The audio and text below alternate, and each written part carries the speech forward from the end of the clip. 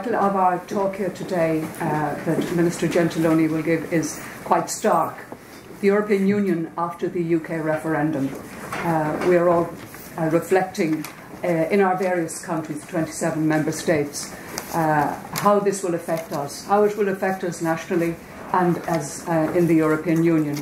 Italy will play a key role in the events going forward, in the negotiations. It will be the third largest country, member state in the EU after Britain leaves. Founder member state, hugely important. So we await with great interest, Minister, to hear your views on the European Union after the UK referendum. Grazie. Thank you very much, Professor Register, and everybody.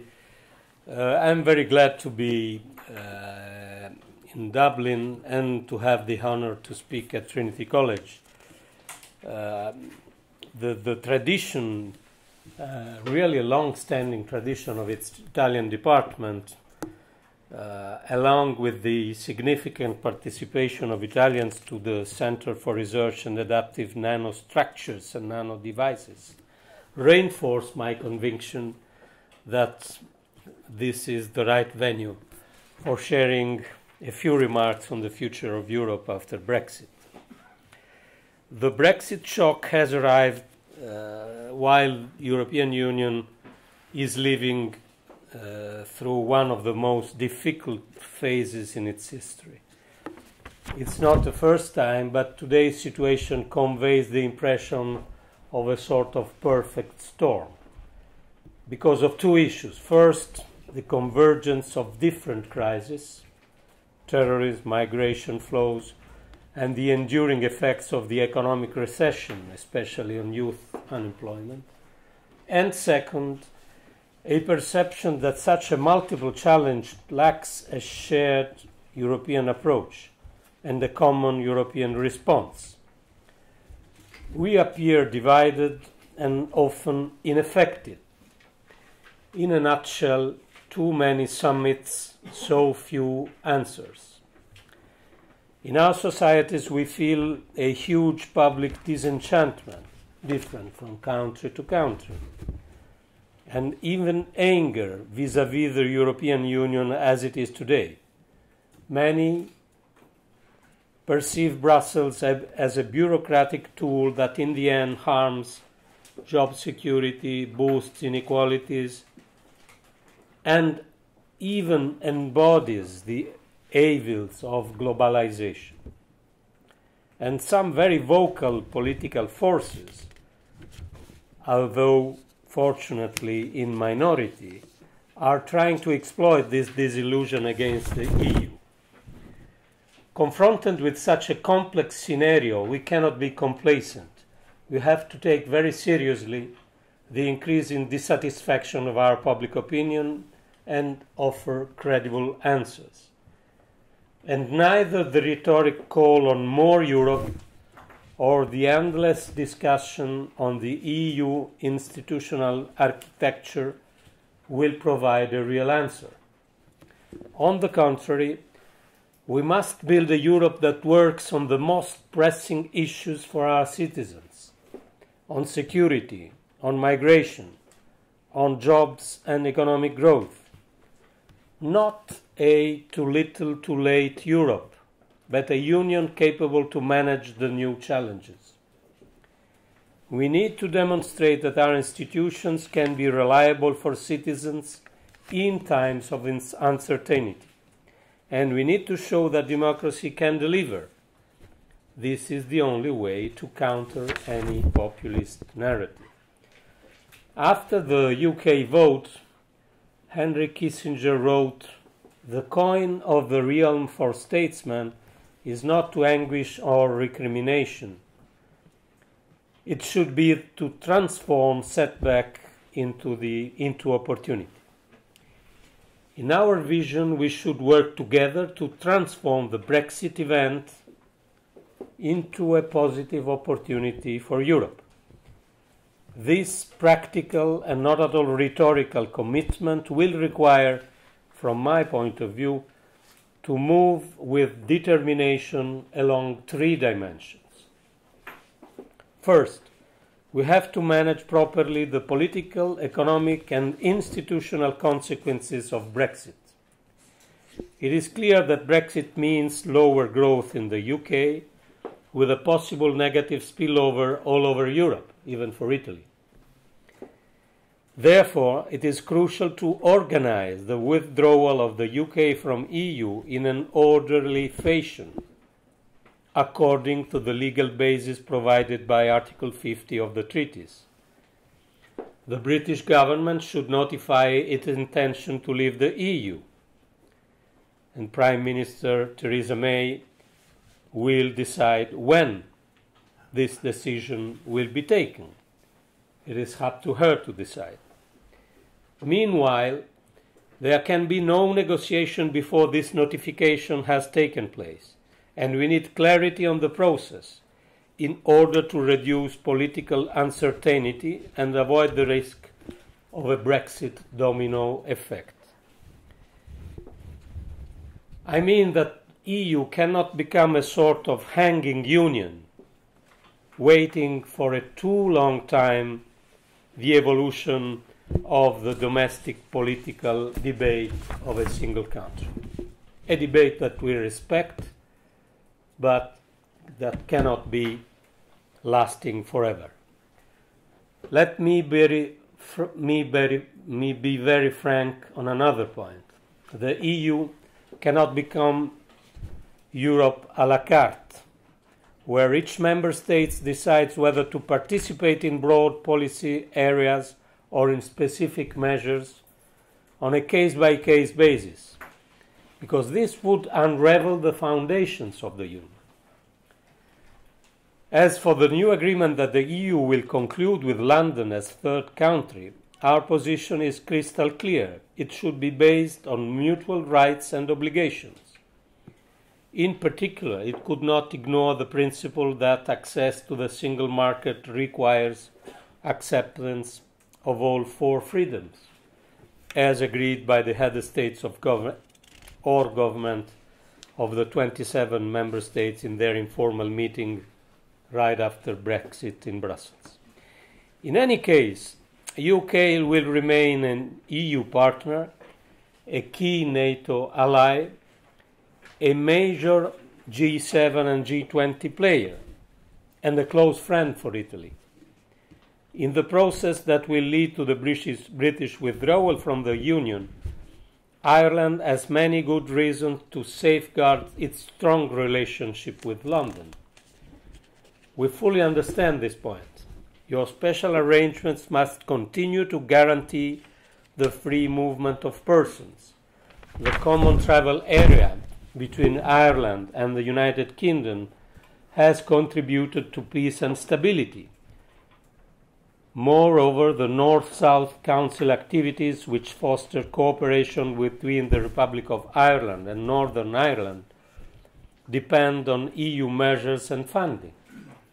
It would be an historic contradiction to rebuild border posts on this island, as well as on the continent. The second direction to follow in order to give a new impulse to the European Union regards the following priorities: security, immigration, and economic growth. This is time to show the strength of our civilization, and strength requires answers, particularly on these three issues. The security of our citizens is at stake, as confirmed by several terrorist attacks from Paris to Brussels, from Istanbul to Baghdad and Dhaka in Bangladesh, where 9 Italians were killed 1 week ago. We are facing a hybrid, asymmetric and global challenge, a threat from both outside and inside our societies. With their ferocious actions against theaters, restaurants, airports, metro, schools, churches, mosques, the jihadists want us to live in fear. They seek to destroy our values and our way of life. Our aim should remain to push back and destroy Daesh on the field, and to eradicate its attractiveness within the European Muslim communities. We made some progress, but defeating Daesh will require time and prolonged efforts. This is why Europe has to rely on a comprehensive strategy which should envisage a military, political, and cultural approach. Beyond terrorism, the other existential challenge for the European project is migration. The flow of migrants and refugees is a global and long-term challenge. For the first time in 2015, we have seen worldwide forced displacement exceeding 60 million persons. 1 million arrived to Europe. In the last 2 years, Italy has been very often alone in the effort to save lives in the Mediterranean and in trying to focus the European attention on the migration issue. But I would like to express the deepest appreciation for the commitment and dedication shown by the Irish government and the Irish friends employed in operation in the Mediterranean Sea. We are geographically distant, but Ireland gave a clear demonstration of genuine European solidarity, deploying naval assets to carry out operations of search and rescue in the Mediterranean in coordination with the Italian authorities. In order to manage migration flows effectively, we made some progress, as in the case of the Balkan route and the EU-Turkey agreement. Progress that we should be looked carefully at in the next weeks and months. And we made some progress also in the setting up of the European Border and Coast Guard Agency. But there is still a long way to go, especially with regard to the central Mediterranean. The refugee and migration crisis will be on the European agenda for a very long time, and not only because of wars. Just consider the impact of demographic imbalances, fragile states, and climate refugees.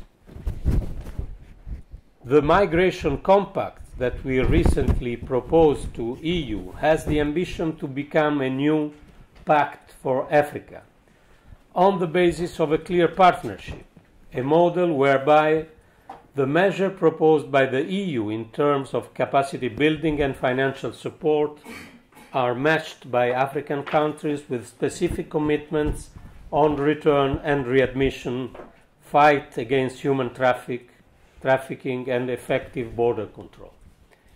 Italy's goal is also to anticipate a much-needed European involvement for Africa's future, because Africa will have an enormous impact on this century. And this impact will be key also for our own well-being. While addressing security and migration, Europe should respond also to today's challenges, putting in order its economic house. We need to engage the European Union to promote investments, growth, innovation, and employment. These past few years have proven that austerity alone is not the answer, particularly while we strengthened our efforts on much-needed structural reform. And we need to send also a clear message on the irreversibility of the euro, to enhance the democratic accountability of the monetary union and to proceed towards the completion of the banking union. The third and final direction to take, if we aim to create a stronger and more cohesive European Union, is about to start discussing a new governance model for EU. Make no mistake, the strengthening of the EU capacity to meet the citizens' expectation on security, migration, and socio-economic issues is our first priority after Brexit. Nevertheless, we should also think about a new way to stay together, recognizing different levels of ambitions amongst member states on European integration. Without stepping back from what we have achieved, we need an EU where different paths of integration can coexist successfully. We have to manage a differentiation that already exists, from Schengen to the euro, and which is likely to increase in the future, taking the shape of a concentric circles Europe. We have already opened this kind of discussion, and we will keep it up in view of the 60th anniversary of the Treaties of Rome in March 2017. Ladies and gentlemen, notwithstanding Brexit, I also believe that the EU global role can represent the new underpinning for our long-term European project. In the 50s, Europe was the answer to the horrors of the Second World War. Then, it has represented the perspective to overcome the Cold War and make the community of our democracies larger and more stable. Today, our narrative should focus on a very simple message. A stronger, more cohesive and competitive union is our only chance to halt the century-old decline of our continent, to face the risks for our liberal democracies, and to defend and strengthen the social fabric of our societies. In concluding my remarks here at Trinity College, Pope Francis' words on young people come to mind. In his Charlemagne Pride speech, he said, "They are not the future of our peoples, they are the present. Even now, with their dreams and their lives, they are forging the spirit of Europe. For them, for you, we need to work on this new Europe, able to provide concrete answers and solutions to our challenges. A new and more confident Europe with a shared vision of its future." Now, we have some short presentations from our panellists, and the Minister has kindly offered, if we have some time, to take questions after the presentations. We'll call on Ruairi Quinn to start off the proceedings. I should mention that the Minister's address was on the record, as is the panellists' intervention, and any questions will be off the record, Chatham House rules. And as I forgot at the beginning to remind, no mobile phones, please, if they could be turned off. Ruairi, the floor is yours. Thank you very much. In view of the time constraints, I'm just going to make one point, and it is addressed not just to the speakers here, but also to the audience that are here before us as well. There are going to be very many meetings, like the first informal meeting that met immediately after David Cameron left Brussels, when 27 member states will discuss what the preparations for Article 50 will be and what the shadow estimations of what's going to happen. I would make an assertion and an appeal.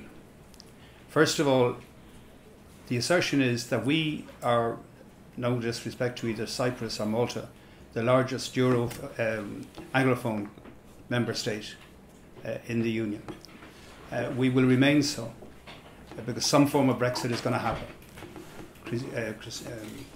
That has already been asserted. The Irish, by virtue of our close neighbourhood relationship, by virtue of the border in Northern Ireland between Northern Ireland and the Republic, have an insight at every level that will be able to assist and inform the other 26 member states of the European Union. Large countries in the past have had the tendency to negotiate with other large countries because they felt that that was where the deposit of knowledge was located. In my view, I would say to this audience here, and there are many diplomats from within and without the European Union, that the insights that Ireland has to offer will be invaluable if they are heard and listened to.